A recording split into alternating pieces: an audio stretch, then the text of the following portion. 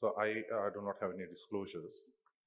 So this is a 56-year-old female, long-standing diabetic, presented with typical chest angina, for the last 1 year, increased last 3 months. Her ECG and echo was normal, stress test was positive for ischemia. She was referred for invasive coronary angiogram. So right dominant, mid RCA shows some plaque. On the left side, LCX has some minor plaque. Again, ostial LED has some minor plaque. So this was the angiogram. Again, when we see the literature, angina pectoris affects more than 100 million people globally. Mostly they are with non-obstructive coronary artery disease. Recently, in a registry, in a Swedish registry, which included individuals between 50 to 64, presenting with typical angina who underwent CT coronary angiogram, it showed only 12% of the patient had obstructive coronary artery disease. Also, recently published in JACC, insights from ischemia trial showed 13% of laboratory confirmed moderate to severe ischemia had no obstructive coronary artery disease. And again, persistence or recurrence of angina after PCI can affect up to 20 to 40% of the patient on short-term and medium-term follow-up. And this is also seen in patients whose results have been optimized with FFR. So in the last 2 decades, there is increasing importance of coronary microvascular dysfunction and vascular spasm as one of the important cause of myocardial ischemia. So this is a syndrome which has been termed as INOCA, that is ischemia and no obstructive coronary artery disease. And Japanese Cardiac Society recently in 2023 defines INOCA as stable chronic symptoms with objective finding of myocardial ischemia detected on ECG or echo or any imaging techniques, and on invasive angiogram, non-flow limiting, that is less than 50% blockage or normal FFR. So INOCA is broadly classified into 2 categories, microvascular angina and epicardial vasospastic angina. And the third category is mixed variety, which includes both. So again, microvascular angina is broadly classified into structural and functional. Structural, which is remodeling because of microvasculature leading to fixed or reduced microvascular conductance, and vasomotor, which is again microvascular spasm. So this diagram depicts the same thing what we described. So a study showed when we see the prevalence of different varieties, isolated microvascular constitute around 50%, isolated vasospastic 20%, and mixed variety 17%. Mixed variety has the worst prognosis of the 3. So if you see the epidemiology, this has a strong female preponderance. And a multicentric US study showed 40% of the patient undergoing coronary angiogram have no obstructive coronary artery disease. And there is this is high in women compared to men. Clinical presentation is just like typical chronic angina, stable angina, exertional symptoms.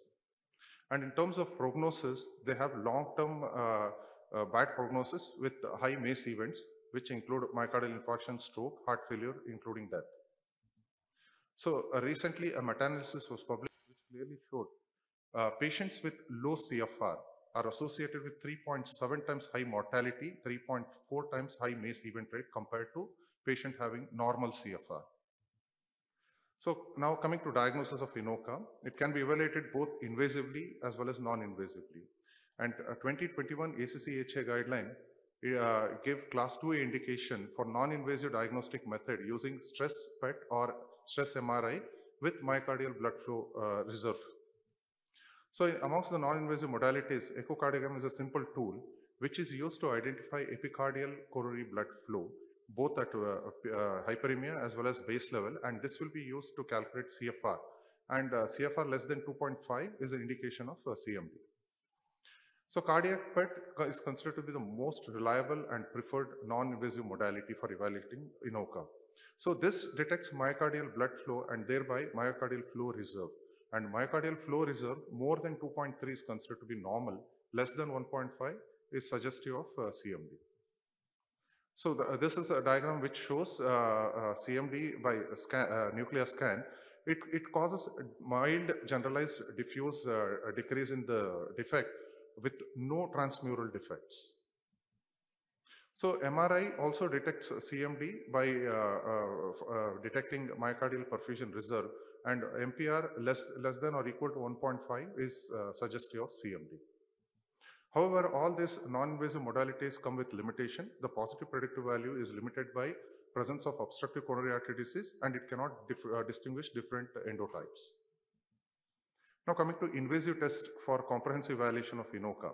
It is done with under three steps: wire-based microvascular assessment, acetylcholine provocation test, and imaging. So in coronary physiology, testing is done by Coroventis Coroflow system by Ahmed, and it's a 0.014 wire which include three sensors: proximal and distal temperature sensor and distal pressure sensor. It detects coronary flow reserve and IMR along with FFR and RFR. So what is a CFR, coronary flow reserve? So it's a hyperemic coronary blood flow upon the basal blood flow. It is measured by thermodilation technique, and it is not specific to microvasculature. It is potentially affected by epicardial coronary artery disease, resting hemodynamics, and basal coronary blood flow. In comparison to CFR, IMR is also measured by thermodilation at hyperemia. It integrates hyperemic flow and distal coronary pressure to determine microvascular resistance. And it evaluates circulation independent of epicardial flow and systemic hemodynamic as comparison to CFR, which is affected by them. So a CFR value of less than or equal 2 to 2.5 and IMR more than 2.25 indicates CMD. So in this case, whenever it is tested, a patient requires some preparation, which includes holding long-acting calcium channel blockers, caffeine, long-acting nitrates, alpha and beta blockers. So before starting, we need to flush the guide with room temp saline, normal saline, to remove contrast or blood, and then the temperature is zeroed. And then there are totally three injection of 3 cc saline is given to determine the baseline transit time. Then hyperemia is induced with adenosine, and again 3 injections are done finally to compute the results. So bolus, the blue color depicts the resting flow, and after hyperemia, the yellow color. So in this, it shows the guide has been cleared of the contrast by giving saline, and we should make sure the sensor is at between 6 to 9 centimeter from the guide tip. So that patient final results was FFR 0.89, PDPA 0.93, CFR decreased 2, IMR high more than 25. So this was a typical case of coronary microvascular dysfunction. So however, that was very typical, but there are some cases where we get some discordance in the value. The first one is normal FFR with increased CFR and decreased IFR, that is normal variant, that is normal. The second one, and in C, it shows increased FFR, but reduced CFR less than 2, and normal IFR less than 25.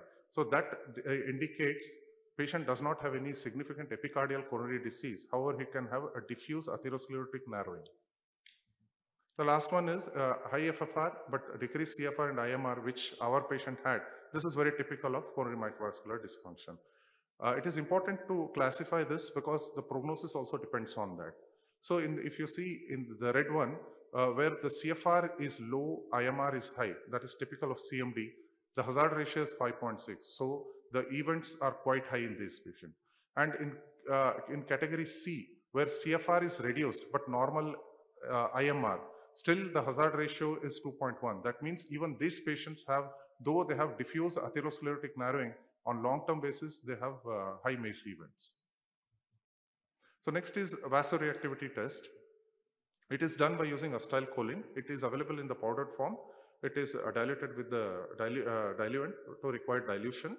It is administered by hand injection into 6 French guide. Should be given very slowly. This should be followed by final nitroglycerin injection.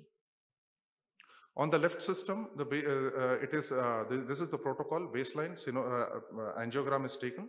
Then 20 microgram is given slowly. Angiogram is taken. After 1 minute waiting, then again, if there is no vasospasm, gradually it is increased up to 200. This is followed by 100 microgram of NTG.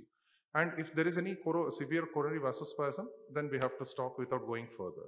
On the right side, it is less quantity is used.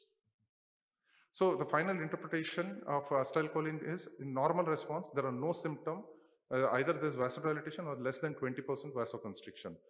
To define it as microvascular spasm, patient should have symptom with ECG without my epicardial spasm. And if it is more than 20% spasm, less than 90, it is called as endothelial dysfunction. And typical epicardial coronary spasm if there is a severe more than 90% luminal narrowing. So myocardial bridging, which is identified on IVUS, it can be seen as echolucent half moon sign, which is shown on with the red dots.